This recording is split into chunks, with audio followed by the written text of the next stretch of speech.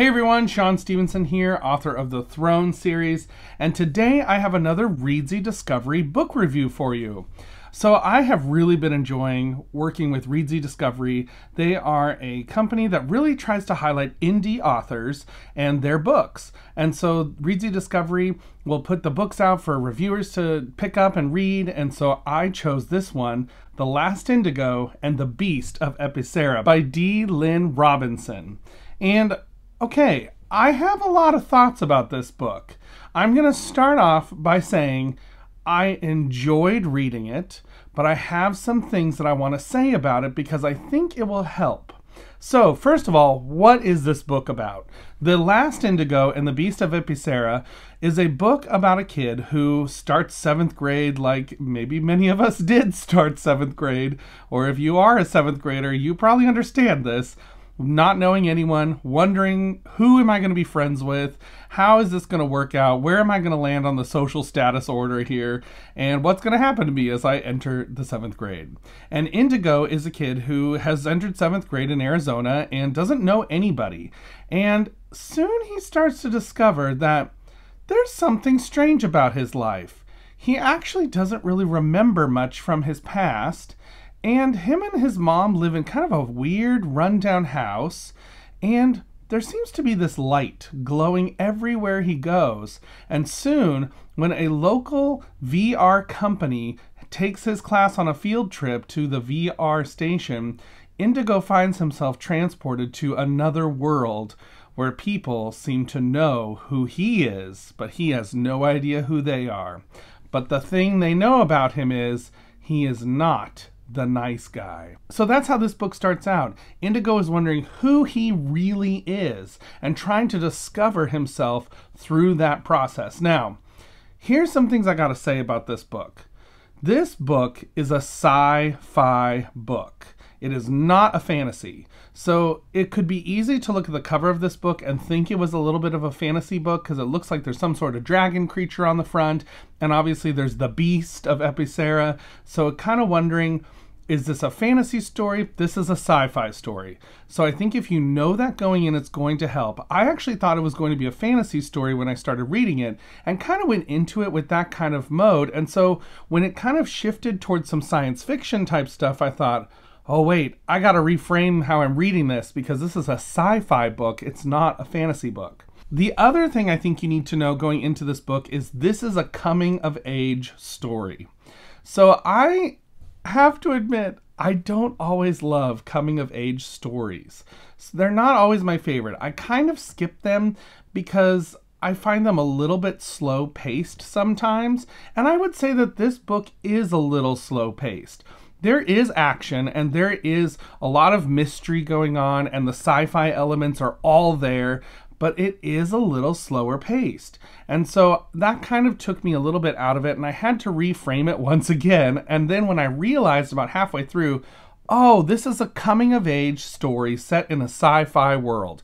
That framed everything for me, and I feel like I was much more able to enjoy the book and explore what was going on.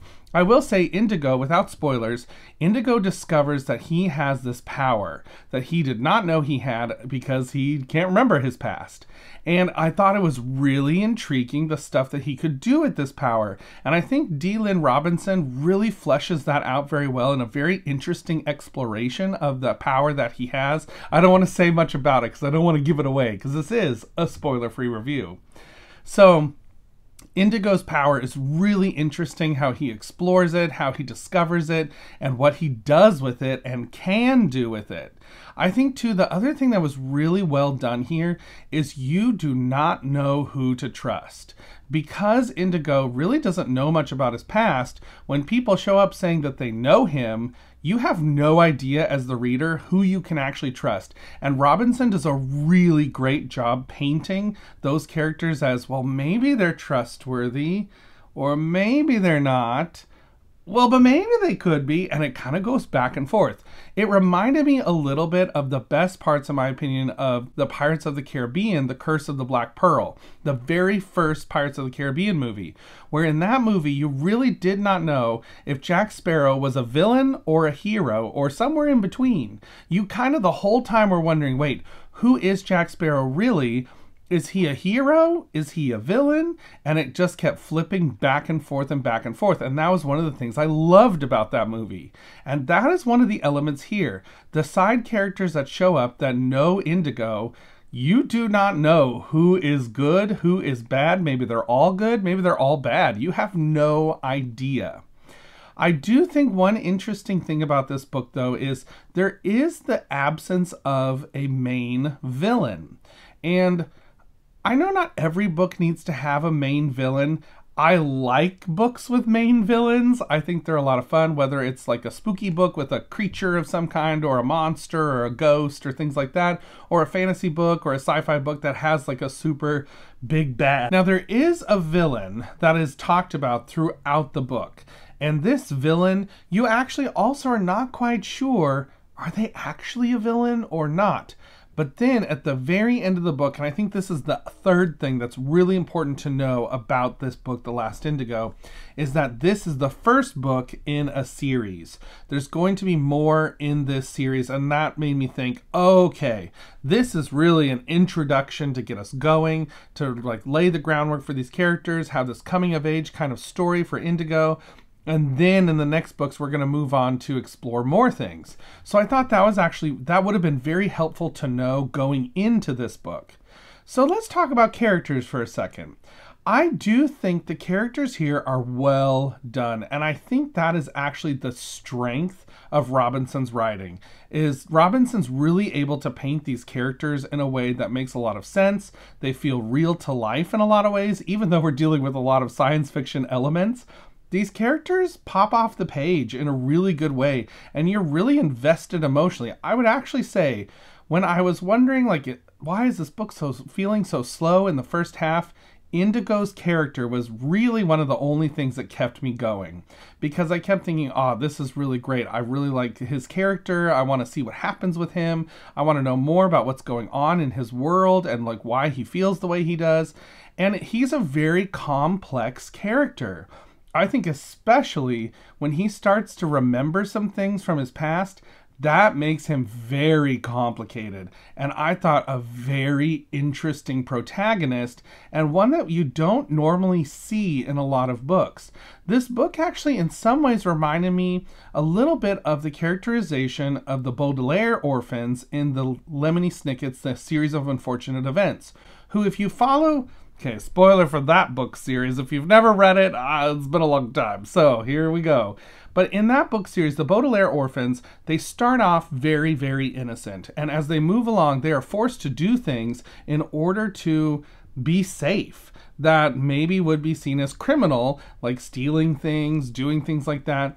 And so they're very complicated characters by the end of that Series of Unfortunate Events series. So, and I think that this is similar. Indigo is a very complicated character who has a lot going on. He has some good comic relief sidekick characters as well in KZ, not KC, KZ. And I thought KZ was really funny. It was a great sidekick character for Indigo. A good foil to Indigo's real, kind of, not brooding, but curiosity about what's going on in my life. It was a good juxtaposition with that kind of character. So that I thought was also really well done. I will say though, in the plot, there is the fatal flaw of a lot of authors who sometimes stretch out suspense by doing things like, I can't tell you the rest right now. You're just gonna have to wait. I can't handle telling you any more of this. And as the reader, we know there's more, and we're kind of sitting there thinking, okay, just get on with it.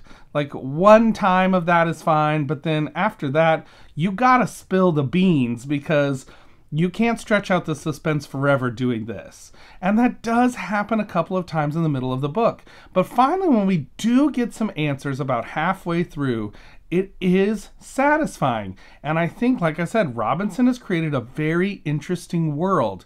There are a lot of ancillary pieces that are going on here and different characters that have a lot of different motivations that come into play and leave you at the end of the book with some mystery. There were some things that I left the book thinking, ooh, wait a minute. What is going on with that person? What's going on with that plot line? What is going to happen now that we know this? So there was some good stuff that was built upon here, and I would be interested to read a sequel.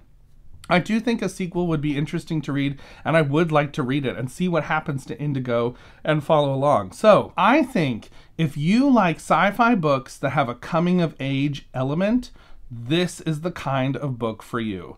There is plenty of good sci-fi elements here. There are a lot of coming-of-age pieces to this book as well, and if you love those two things, this is exactly the kind of book that you would probably really like.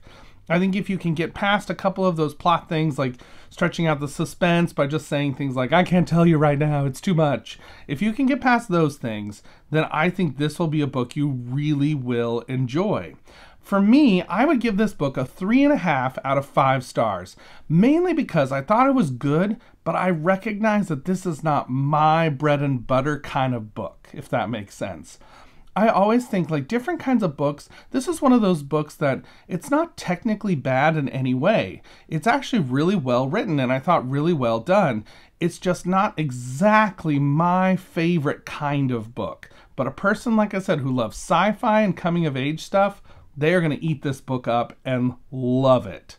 It is that kind of a book that just will sit with people. And I will admit, Indigo was a great, compelling character. And I think, like I said, was the best part of this book. Okay, I do have to say one other thing. And if you want absolutely zero spoilers, skip ahead like 30 seconds because I want to talk about one tiny thing. It's not anything major spoilery to the plot, but to me it was one of my favorite parts of the book. Okay, last warning, skip ahead if you don't want this. Okay, here it is. So there is in this book this dog character that is so cute. I the whole time was like, can I adopt that dog? I want to adopt that dog. I can't tell you more about the dog. It will be too spoilery, but let's just say that is like the animal companion that every main character will want to have.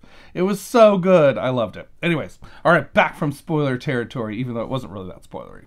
So this is definitely one that I would say check out. It's coming out very soon as of the recording of this video. Check out this book, The Last Indigo and the Beast of Epicerra by Lynn Robinson. It is definitely one, like I said, if you're a sci-fi and coming-of-age fan, this is the kind of book for you. So until next time, everybody, keep reading. Bye!